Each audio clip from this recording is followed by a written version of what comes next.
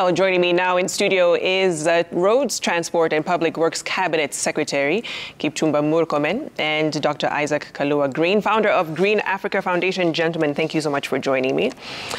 Waziri, let me begin with you. You've been there the last 3 days, as have you, Dr. Inaugural Africa Climate Summit. What are your reflections having been there the last 3 days? First of all, as a student of environmental law, it is a very defining moment. If you think about Rio 1992 and the opportunity that we've seized 30 years later, that it took the leadership of President William Ruto and our country to bring this conversation home. Like the president said, and it's been said by many of the speakers, those of us who are the least emitters of CO2, of carbon dioxide, and green gases emissions, we are actually the most affected as a region and as a continent. But what I like about this conversation, if I just pick from what the civil society was saying there, for far too long, we've become a continent that is lamenting. We've been writing many chapters on books of lamentations. This conversation that has happened in our country, first of all, being the first of its own kind, is an achievement. Number two is that it's not structured in terms of lamentations. It's actually about solutions to the issues that we are going through. The third thing about this conference is the fact that it does not focus on the historical divides. Like the president framed it, it's not about us versus them, it's not about the north versus south, emitters versus those who don't emit. It's about, it doesn't matter who does it, ultimately the rest of the world is going to suffer. And if the world suffers, all of us will suffer. The last thing is that even in that structure of conversation that we are having on this very important issue, is that we are not structuring ourselves as receivers of gifts or basically waiting to be rescued from the furnace. Instead, it's been fashioned that we want to sell the opportunities that we have. We are saying we are the solution to the problems of emission of green gases that has affected the world. We are not giving this solution to benefit Africa alone, but we are going to be the solution of the entire world. And we have been able to really locate and document the benefits that comes with investing in Africa. You know, talking about the potential that we have, the resources that we have, exploitation of those resources, not to benefit us as Africa alone, but as being the solution to what's affecting the world. And therefore, structure ourselves in a manner that we can be able to receive investment instead of receiving aid. So it's not about aid, it's not about donations, it's about what is the potential that we have for investment that we can receive that investment. And last thing I'd like to say, just taking advantage of the conversation that the civil society had, is that we are not telling the world that give us a gift. We are telling them that we have a resource that needs to be developed and an investment to that resource. Even though there's a conversation about reparation, about salvaging the world that has been affected, the drought that we go through. But the fashion, the line that we took is, here we are.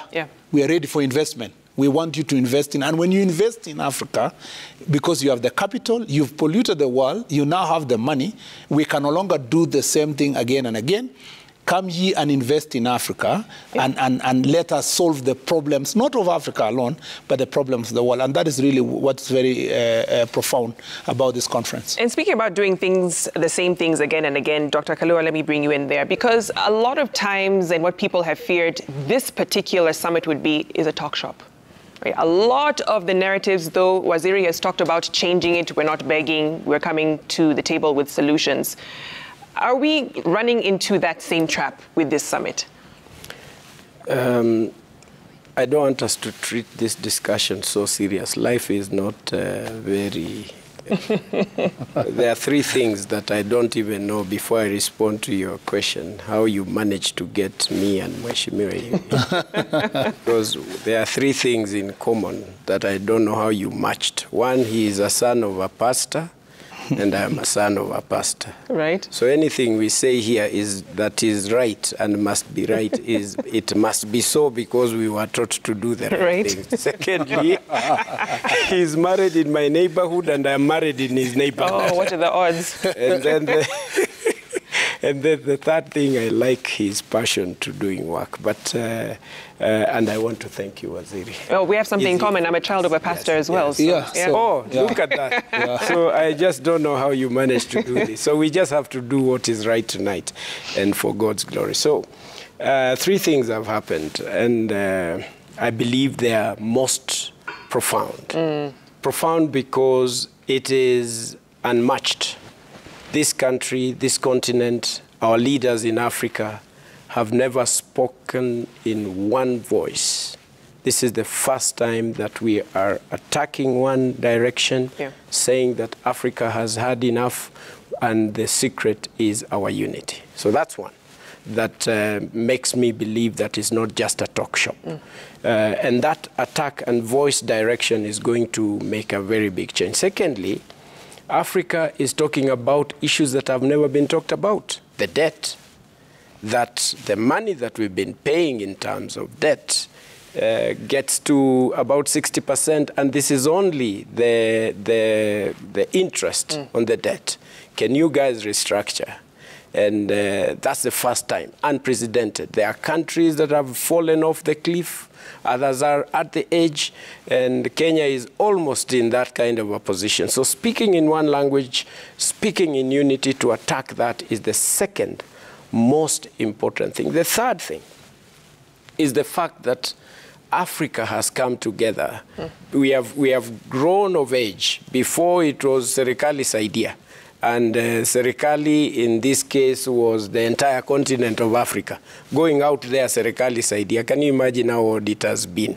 Then we advanced to the next stage, which was now the stage of, guys, now you know we are suffering, please, we need to do something. We advanced to that. We started talking about the language of, hey, guys, you are messing up the environment. You got to pay us. Yeah. And now we are back to say, guys, let's sit in one table. We got something to offer. We have a solution. You are messing it up there.